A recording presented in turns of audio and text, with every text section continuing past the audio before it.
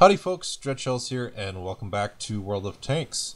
Got another SP1C game to show you guys here today on Sand River. This particular mode is on Assault Defense. And going through the team compositions here real quick before we start the game. First of all, looking at the matchmaking. The matchmaking is super nice as far as tiering is concerned. The higher the tier you are in the matchmaking, the more obligation that you have not only to do vision and a spotting role for your team, but also to do a decent amount of damage for your team. Remember, don't box yourself into this one-track mindset of sitting in a bush somewhere the entire game and not adjusting to what's happening in the battle and not trying to do your own damage to affect the outcome of the battle. So the higher the tier you are in the matchmaking, try to push yourself to do more damage as well. Also, the mobility of the enemy team and our team is pretty decent. I would say about half. They got some bottom tier scouts here with the 2801 and ELC. We'll have to watch out for the 2801 because if he's using the derp gun, he can actually pen me with his HE shells. As the SP1C doesn't have a lot of armor. Once again, I don't remember the exact armor values, but basically armor is kind of meaningless on scouts in general, except maybe the LTTB or the 54 lightweight. But how I think about armor for scouts is, does it have HE armor or does it not have HE armor, in the sense of if someone shoots an HE shell at you, is an automatic pen or not. And in this case, usually when you shoot an HE shell at a SP1C, it's usually an automatic pen, unless the tracks absorb the shell, which is fairly rare. But anyway, so yeah, a 2801 ELC. Cromwell's a very mobile tank. They have their own SP1C. KV-13, which is quite an interesting medium tank. I'm thinking about rebuying it for myself and playing it. The first time I played it through, I didn't enjoy it, but I didn't know a lot about the game at the time. It's got quite decent armor for a tier 7 medium, and its mobility is quite decent as well. Their tier 7 mediums have average mobility, I would say, but they have some really good mobility here with their top tier mediums. So I need to be careful about how aggressive I play, even though I'm top tier. So tactically aggressive, basically. And as far as the positioning on where you should go in a scout, at least, or any tank with good gun depression will work as well.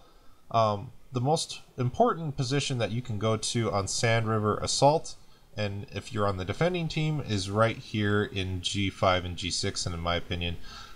If you're a lower tier scout, it's you can go up here to F9 and get some early vision on the enemy team, and here in C7, D7, and D8 as they cross over this way into the 9-0 lines. But I think that tactically, this is probably the most important position for the defending team to occupy here in G5 and in G6.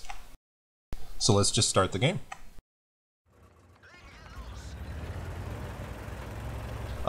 One other thing I need to mention about using that position, like I said, is using good gun depression. You need to keep in mind, though, you need to be careful of tanks that get over here into E1 and E2.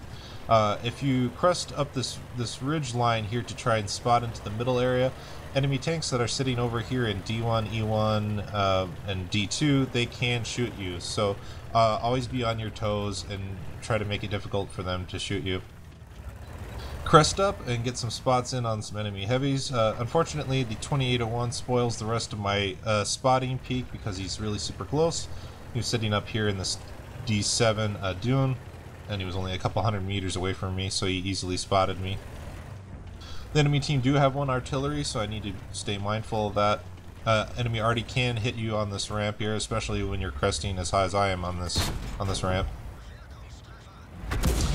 Don't ask me how that shell hit the 2801. I couldn't believe it myself in the battle. The shell didn't even look like it hit the hitbox of the tank.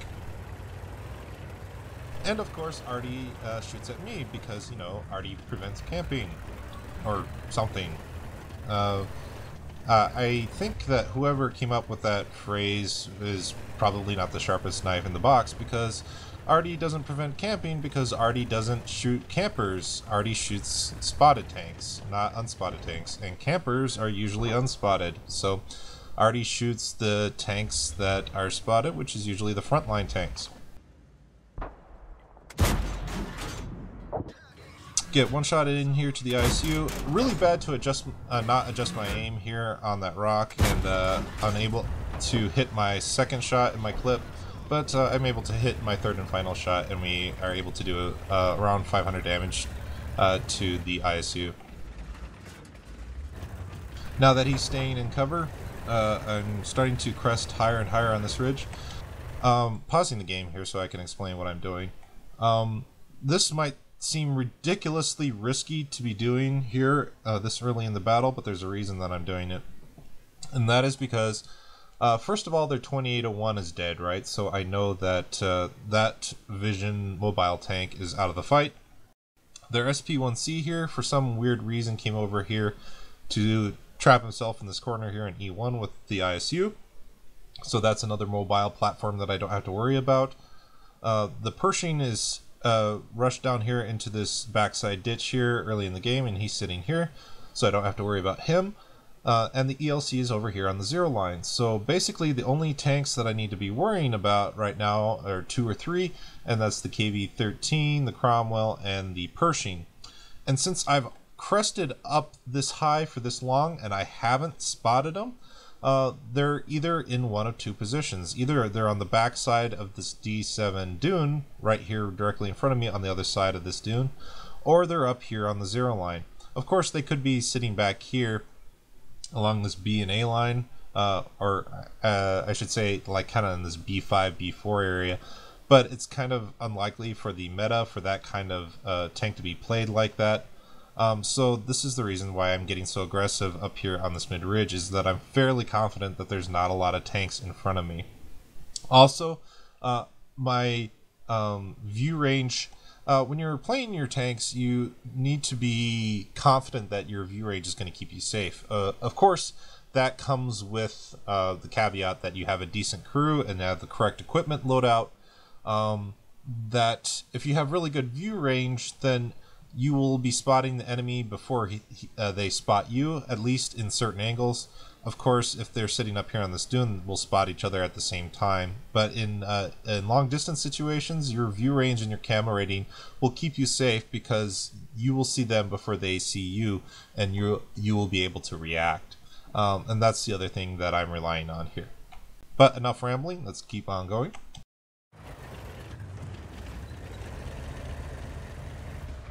See that they were peeking out there to shoot one of my mediums there, but I wasn't reacting quick enough and missed an opportunity for a shot at 2 damage there. Cresting up over this ridge, you can actually get side shots into that backside of that F0 position here, although it can be difficult as there's some, I think there's a rock right there. Really bad reaction there, not reacting to the Cromwell and the ELC, relocating there on the minimap. Luckily, they didn't decide to engage me, and luckily no one up here in this C9, C0 area that might be up there shot at me. Some really bad situational awareness on my part in that particular exchange. But now I'm moving up here, and I'll explain why. Just for the same reason that I was sitting up here so aggressively on the ridge is also the same reason that I'm deciding to move up here. Because our team have cleared out this west corner, which is awesome, by the way. Hats off and kudos to them. They recognize that the weight of the enemy team is over here in the east and on the 9-0 lines. They recognized that and pushed around, willing to take a shot from the ISU, and they killed him and the SP1C. And now that the Bulldog has made it this far over here, I know that there's no one sitting here, at least, kind of in this B3, B4 area, right? At least, well, if they are, then they're keeping their heads down and not being very helpful to their team. So, because of that, I know that I'm safe to move up at least to this D6 area on the backside of this dune right here. This is a very deadly position if you can get to it and use it in assault mode defense, because basically you can start to get vision here on the 0 line and start to pressure enemy arty that might be sitting over here in A4 and A5.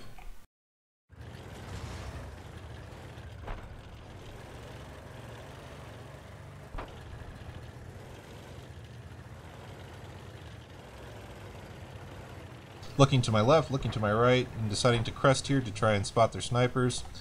And the enemy arty, I caught him as he was trying to retreat from our west push, and he decides to turn and aim at me and try to get a snapshot off before he dies, and luckily he doesn't. No snapshot for you. Too many times arty turn 90 degrees and shoot and aim and hit me and one-shot me. It's really frustrating. And now I can peek back up here and crest and take out one of their snipers there. And I have a shot here on the Tiger with my last shot in my clip. Now I'm reloading, and it turns out that there was an Object Force 16 that was lurking around here in the north that my Bulldog T-71 spotted, that I wasn't reacting to quick enough. But he's being really super nice, and he's ignoring me, and he's deciding to engage our Panther 88, or actually I'm not sure if he knows who he wants to engage. Trying to avoid the ram there by my own teammate, the Panther 88, to try and get around him and try to secure the kill there on the Object Force 16, and we were able to do so. Not that it was any worry about the Force 16 not dying, it was just more of trying to kill him before he gets a shot of damage in on somebody. Always wanting to be trying to maximize the economy of your HP, I like to call it, basically, where you are always doing more damage to the enemy than they are to you, and doing it efficiently.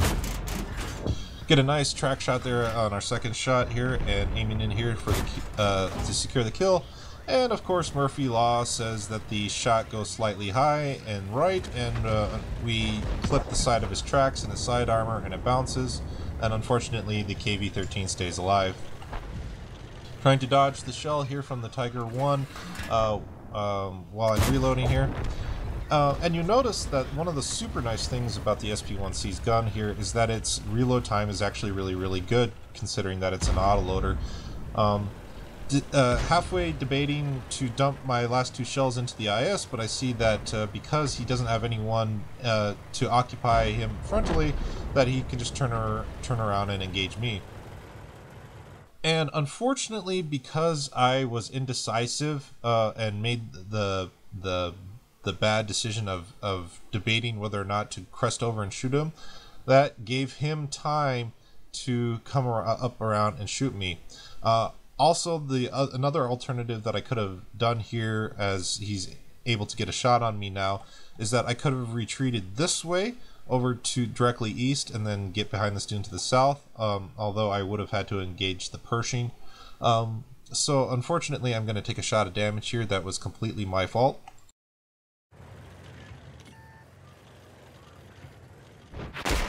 And he smacks me real hard, and he rolls somewhat high, actually. IS has 390 alpha damage. And he was able to roll for... Actually, no, I took a little bit of ramming damage there from the Panther 88, so scratch that. And the game has actually turned into a really close match. Our team are doing their best to throw this game.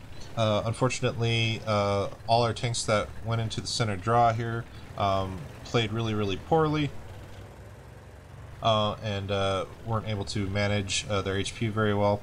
A lot of it has to do with one of our frontline tanks here, the T-32, just kind of lollygagging out here on the 0 line. I'm not sure what he's doing over there. There is no arty.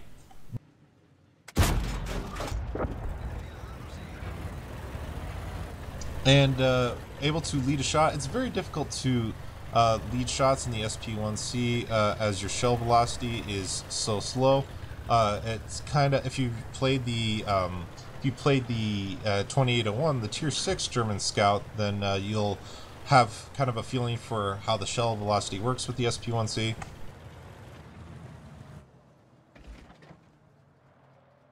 Fortunately here, the T-32 is now engaging frontally, and he's able to spot the Pershing. Didn't get spotted there with my first shot, but the Pershing, after he drove across into the open and got around that bush, he spotted me with my second shot. Was reloading another standard AP clip there and realized that I only had 2 shells of AP left, so I don't want to load 2/3 of a clip, so I reload to heat, even though it's going to be more expensive because I want to be potentially able to do a full clip of damage here. Thought about putting a second shot in there, but thought better of it as the IS was looking at me. And the IS can potentially one-shot me here if he rolls high enough. I do have 454 HP and he average rolls 390, but he can potentially one-shot me if he rolls high enough, so I didn't want to risk it. Our team do a great job of cleaning up the IS-6 there, and now it's just a matter of flanking this IS as he's all by himself now.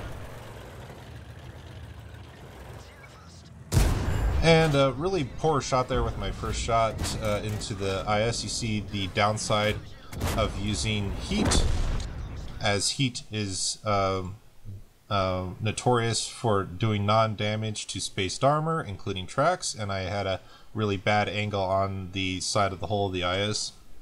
And it was honestly a lazy shot by me, my first shot. But I adjusted my aim and went for the side of the IS's turret with my final 2 shots and able to do damage there. And we're able to clean him up and win the game.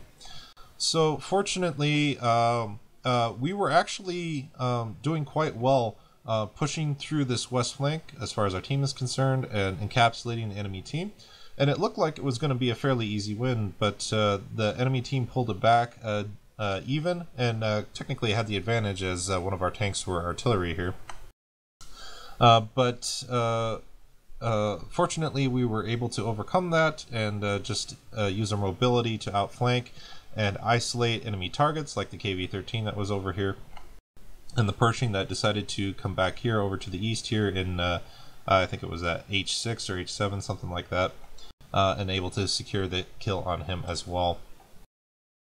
So hopefully you guys enjoyed watching some of this gameplay here on Sand River Assault Defense and saw the importance of this position here in G5 and G6. We didn't get a whole lot of vision reward here. We got some initial spots at the beginning of the game, but unfortunately the 2801 screened us off and we weren't able to continue our vision roll in the middle, at least in the early game.